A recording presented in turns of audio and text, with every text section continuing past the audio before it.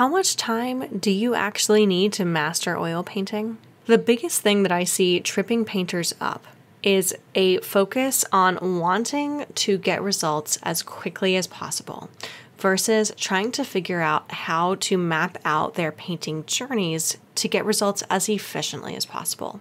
And today I really want to talk about the difference between those two attitudes and the common mindset traps that I really see tripping artists up and actually getting them so discouraged so quickly that they give up rather than actually seeing their goals through all the way to the end.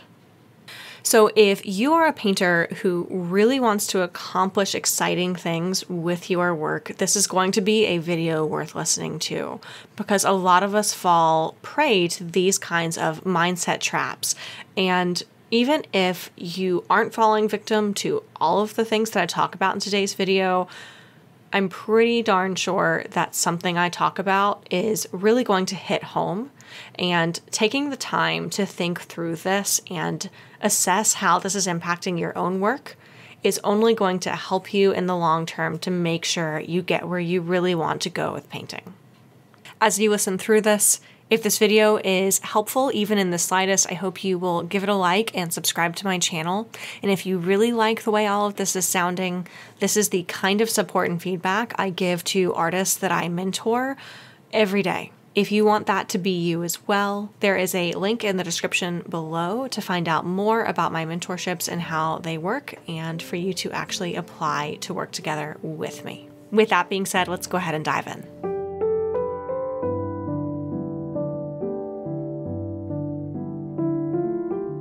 So I am thinking about this idea of getting results quickly versus efficiently this week because it's something that I think I have seen kind of in the back of the minds of a lot of different artists I've been talking to. And my suspicion is that this idea of getting results quickly in some way relates to the idea of talent and the gross misconceptions we have about it as painters. Okay, so what does this actually look like in practice? I think in practice, the thing that most often trips artists up is that we all tend to think about time versus any other metric. So for example, we might think, okay, I really want to commit to reaching my painting goals, and I want to think about this happening over the next year. The reality is that a year is a pretty arbitrary amount of time. It's informed by a lot of things, such as how much time would I need in my current career to master a new skill, given the fact that maybe I already have a 4-year degree in that area? Or how long did it take me to master a skill that had nothing to do with painting? Oftentimes, we go back to this idea of these things taking a certain amount of time, and it's a super natural way for us to frame what we want out of our painting journeys.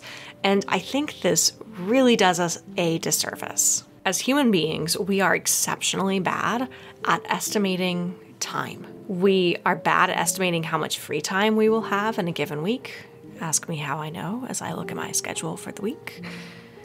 We are also really bad judges of how long it takes to reach really big goals. A great example of this is how long it might take for you to reach certain goals in the gym or like fitness-wise.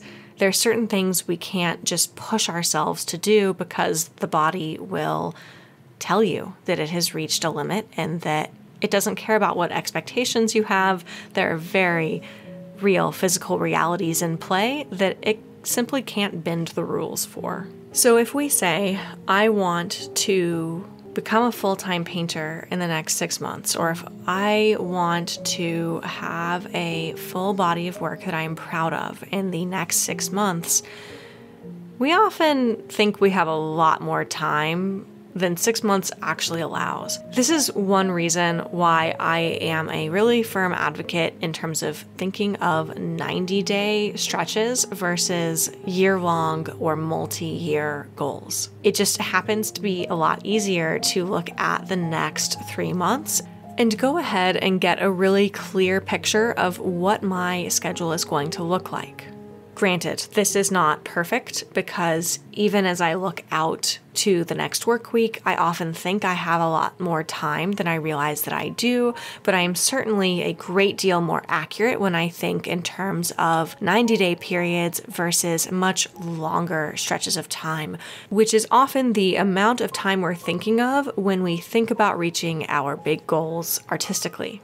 The reality is that every painter I know, that I know a lot of other artists look up to, they have spent years and years to even get to the point where their work was considered professional quality, let alone the amount of time that it took them to get to the height of their ability. And even then, a lot of those painters had decades as children where they might have made art or painted like children do.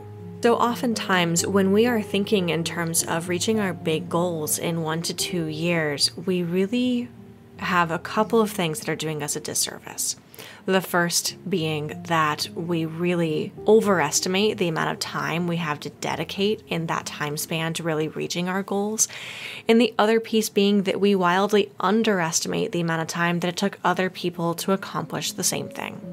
And so if I had any advice for any painter out there who wants to reach really big goals that excite them, I would say first and foremost that this is a journey that can't be rushed.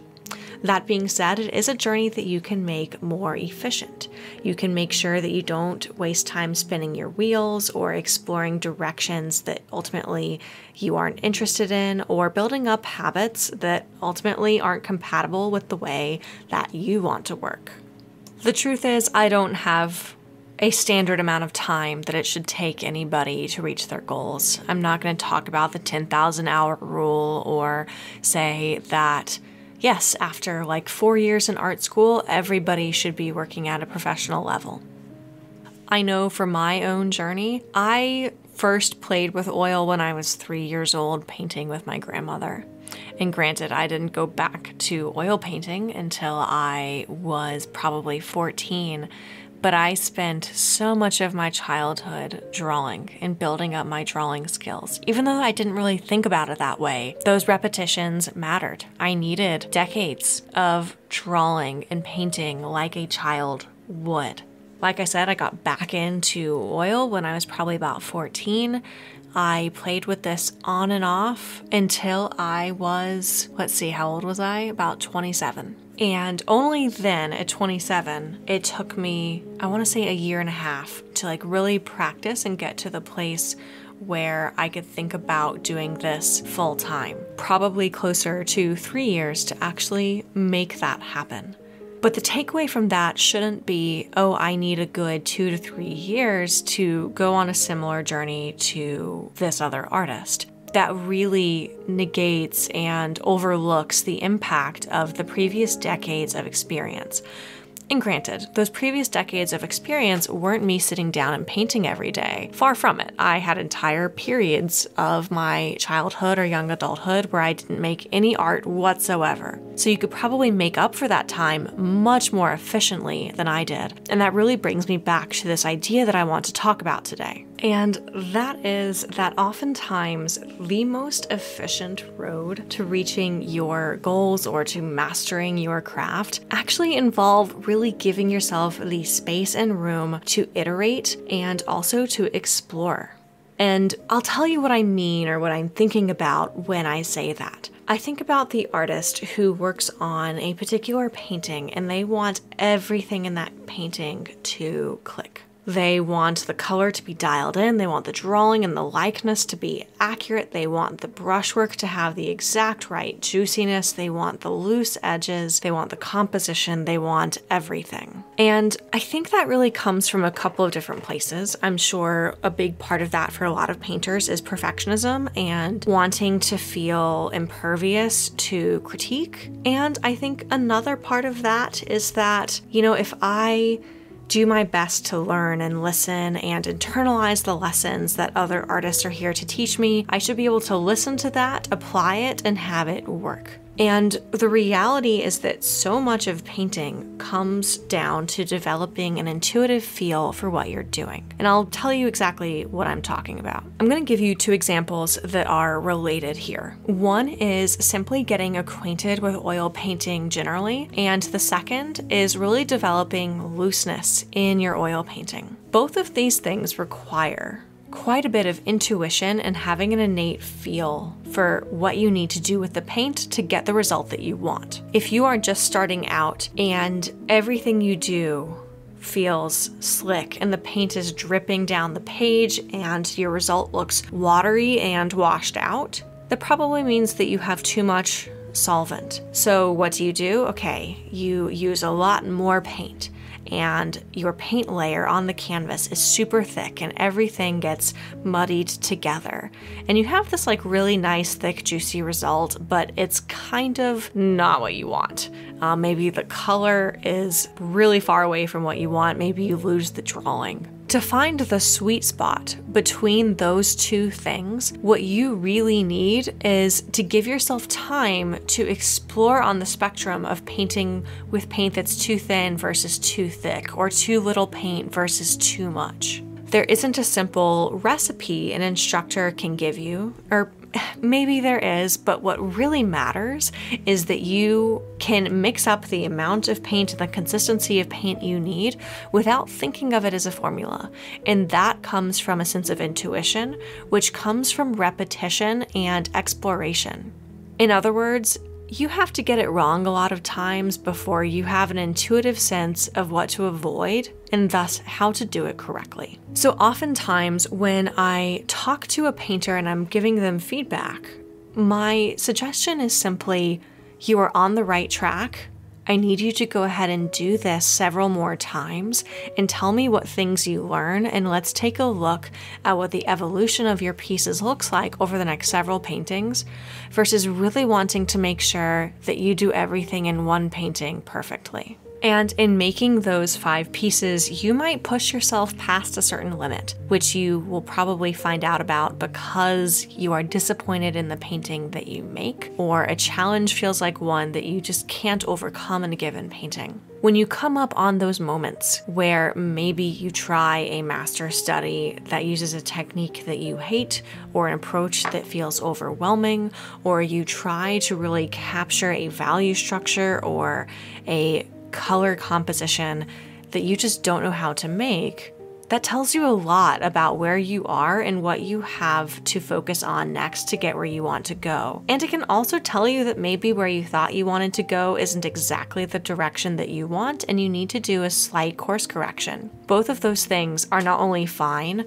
they're actually incredibly important. And if you are focused on doing everything as quickly and as perfectly as possible, you really deprive yourself of those learning experiences that really solidify exactly where you want to go, what you need to focus on, and what things you might want to avoid.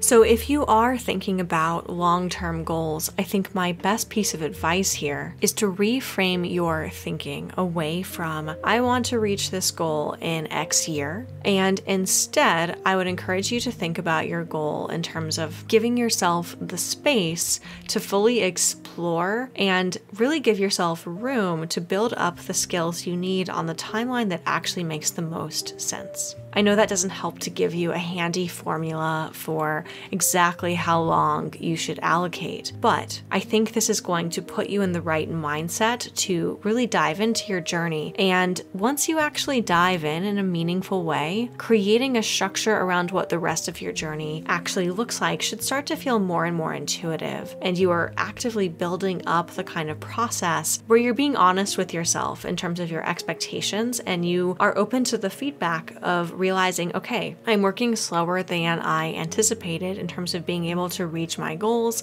I'm going to factor this into the equation and make an adjustment. If you have experience with this, I would love to hear all about that in the comments, no matter which way it went. Whether you are working full-time as an artist and you want to share how much time it took you to get to that place, or whether you know how much practice one of your favorite painters needed before they were able to make a living off of their work, or anything in between. I would love to hear all of your experiences with this as well as your questions. And if you want my help to make sure that you are on that right track, be sure to check out the link in the description for my free masterclass to find out more about how I help other painters to reach their goals. And of course, there's also the link down there to apply to work together.